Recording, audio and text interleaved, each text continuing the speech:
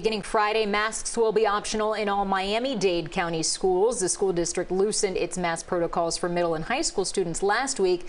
Now they'll do the same for elementary and K-8 centers. CBS 4's Ashley Dyer is live outside Miami-Dade School Board headquarters, the school board building, to continue our team coverage. Ashley?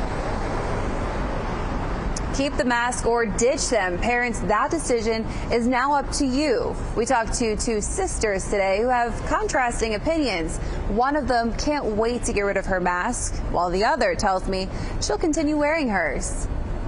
I don't like my mask. Maya Dyer is counting down the days, waiting for Friday and her mom's permission to hopefully stop wearing her mask. I think everybody in my class is going to not wear a mask.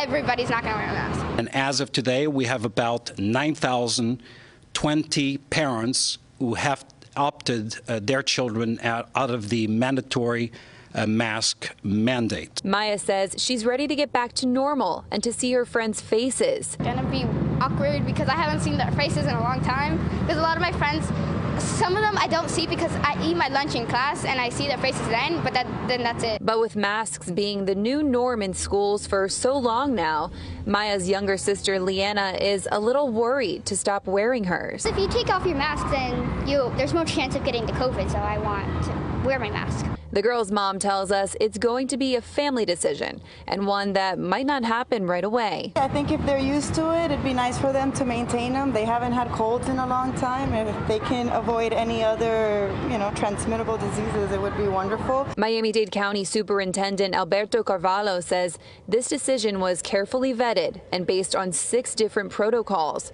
including the number of COVID cases in our community and in schools, as well as vaccination numbers. 63% of our children having been fully vaccinated and 83% having been administered at least 1 dose. Has been, on average, less than 20 cases district-wide over the past 5 weeks.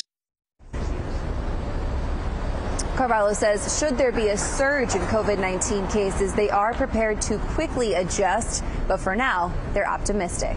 We're live in downtown Miami. Ashley Dyer, CBS 4 News.